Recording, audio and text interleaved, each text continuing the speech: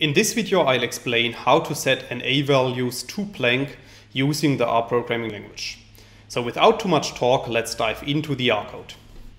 In this video I will show you two examples, and the first example will show how to replace NA values by blanks in a vector object. So for this we first need to create an example vector, as you can see in line 2 of the code. So after running this line of code, you can see at the top right of RStudio that a new vector object appears, which is called vec. And we can print this vector to the bottom in the RStudio console by running line 3. So after running this line of code, you can see that we have created a vector object containing 6 elements, whereby the third and the fifth elements are NA. So we can also check the class of our vector by line 5 of the code, because this is very important for the replacement of our values. So if you run line 5 of the code, you can see at the bottom that the class of our vector is the character class. So if we want to replace the NA values in our character vector by blanks, then we can apply the code that you can see in lines 7 to 9. So in line 7, I'm first duplicating our vector because I want to keep an original version of our input vector. So if you run this line of code, you can see that a new vector object appears at the top right, which is called a vec blank. And at this point, this vector contains exactly the same values as our input vector. However, in line 8 of the code, I'm using the is.na function to subset our vector, and I'm selecting only those values in our vector that are NA. And then I'm replacing these values by an empty character string. So as you can see, we are assigning 2 quotes without any content to the NA values. So if you run line 8 of the code, our vector object is updated, and we can see that by running line 9 of the code. And after running this line of code, you can see at the bottom that we have replaced the NA values at the third and at the fifth position by an empty character string.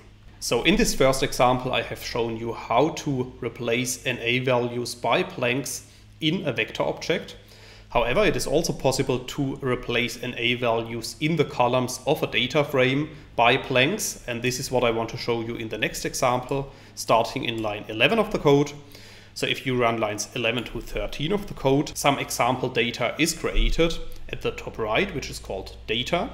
And if you click on this data set, you can see that our data frame contains 6 rows and 3 columns, x1, x2, and x3. And as you can see, each of the columns contains NA values. So let's assume that we want to replace the NA values in the entire data set. Then we first should duplicate our input data to keep an original version of the data set, as you can see in line 15 of the code.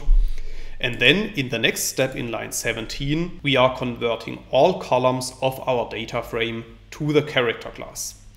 This is important because in the next step we then want to replace the NA values by an empty character, and for that reason we first have to convert all columns of a data set to the character class. So if you run line 17 of the code, all columns of our data are characters.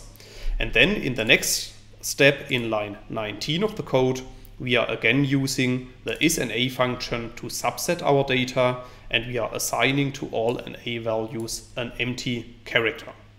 So if you run line 19 of the code, the data set is updated, and we can see that by clicking on the data set at the top right.